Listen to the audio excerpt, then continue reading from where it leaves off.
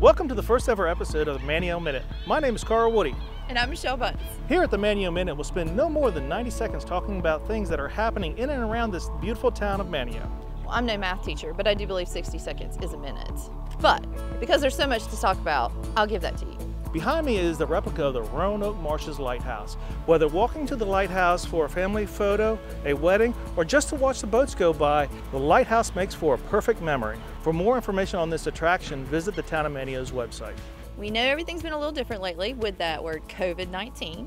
However, we have this really awesome resource called manteolife.org, and it tells all these great stories about all the things that are going on in the community, because it's here to support the community and tell you all the good things that are going on. During this time, the town has continued operation, providing services, and moving on new and existing projects. Melissa Dickerson has worked very hard on securing a CAMA Access grant to replace a large portion of the downtown boardwalk. So Woody, you ever been sailing? No, my kids have taken the sailing program at the Boathouse Museum by Barry Wicker. Hi, I'm Barry Wicker. I'm the director of the Maritime Museum here on Roanoke Island. Our sailing program will begin this summer, June 15th, and our program will last 7 weeks. The program's open to kids 8 to 16 years old. Hope to see you this summer. Well, our time's up. Don't cry. We'll be back. Thanks for watching.